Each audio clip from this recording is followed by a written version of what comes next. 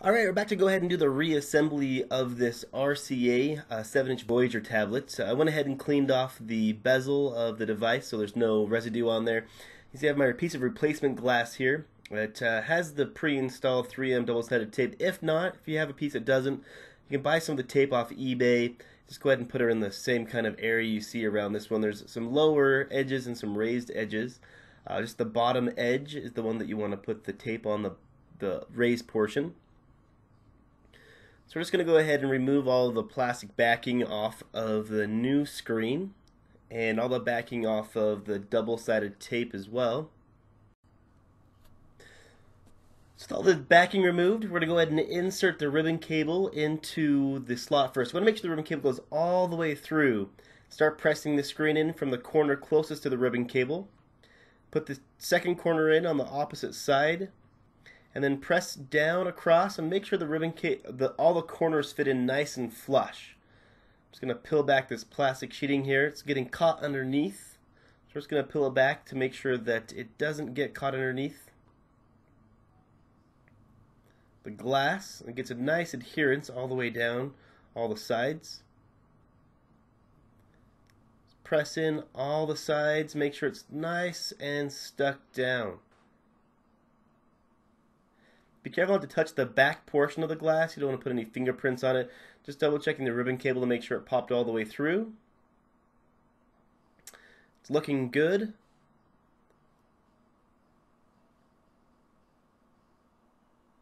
Make sure it gets nice and adhered to the piece of plastic frame.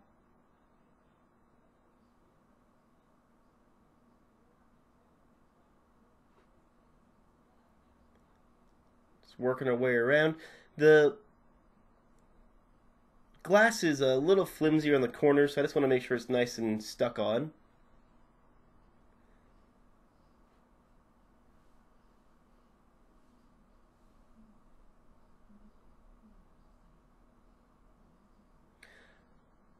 Alright, we're going to go ahead and start reassembling the device, putting the pieces back in. Start with the LCD screen first. Now, if you have a microfiber cloth, just go ahead and just double check, make sure there's no dust on there. If you did get a fingerprint on it, just dry scrub it with a microfiber cloth rather than trying to wet it down or anything. Don't try to streak the display. Just dry clean it. Just use some hot breath from just blowing on it a little bit and see if you can use that as a little tiny bit of moisture to help clean it if you need to. Just use a suction cup to help like the baby nose blower or something to get some dust particles off. So I'm going to go and insert it back in, starting with one edge into the side first. Make sure you don't push any ribbon cables underneath it as you're clipping it back in. Make sure the little black clips around the sides of the LCD fit back in and they're clipped down. Just working my way around the sides here.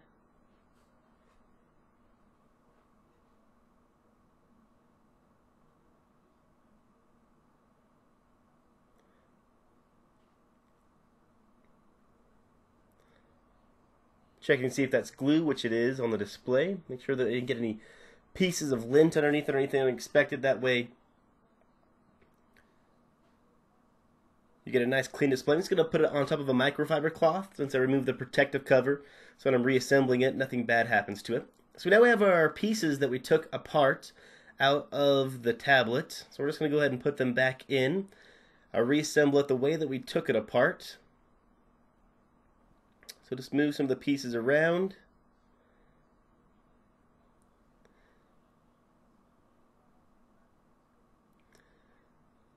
Now you see it's got a pretty open cavity on the back of the device.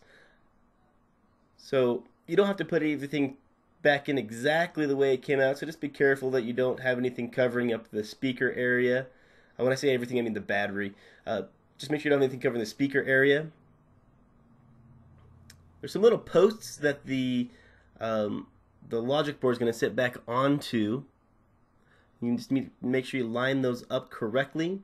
The screw holes will need to be lined up correctly as well. It'll kind of sit back into place once you find the right spot.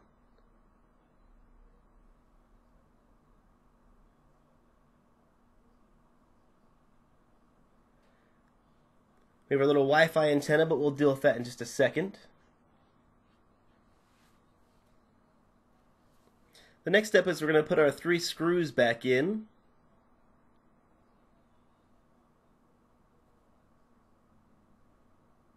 That hold the logic board into place.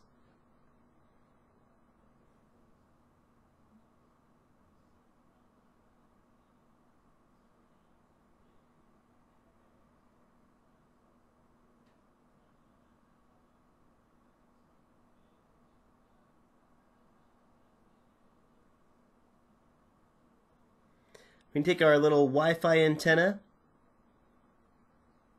We're going to put it back on. There's 2 little prong pieces where it sits. We're just going to use our nylon spudger here to fit it back down and make sure it's adhered back to the spot on the device.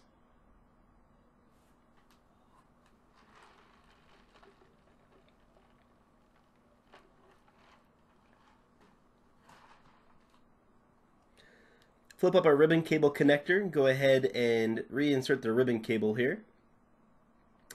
Make sure it's pushed in nice and snug in there, and then just flip it down.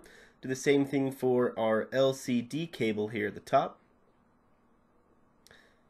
Want to make sure that it's folded over just the exact same way we disassembled it. Make sure it fits in there nice and snug as well. Now we can go ahead and put our front-facing camera back in. Let's go ahead and push it back down. It'll clip back into its place as well. Then we'll insert the ribbon cable for this.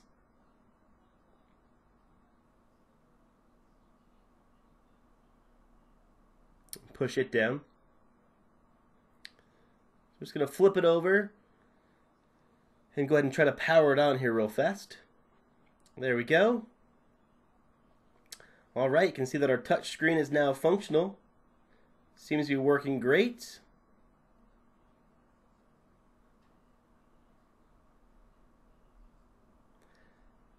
Now we're going to go ahead and just take the device and put it back into its frame. So we're going to take it and slide it from like the power button area in. I'm just going to double check my cable connections here, make sure everything's nice and snug.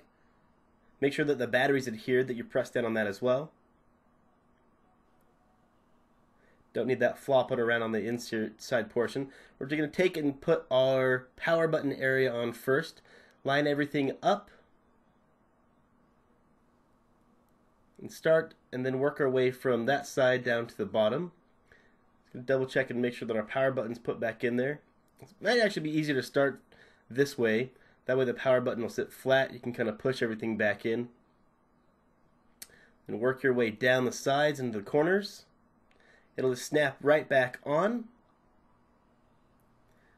Once you've done that, just kind of test the buttons, make sure everything functions properly on the sides. You can see the volume buttons are functioning properly for us as well.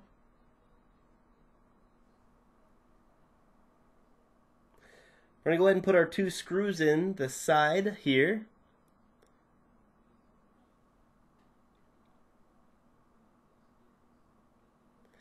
And that's it. There you have a replaced screen on an RCA 7-inch Voyager. I believe the exact model number on this is RCT6773W22. If you found the video helpful, go ahead and hit the like button. You want to see any future videos, go ahead and subscribe. Any questions, go ahead and throw them in the comments. And I hope to catch you on the next video.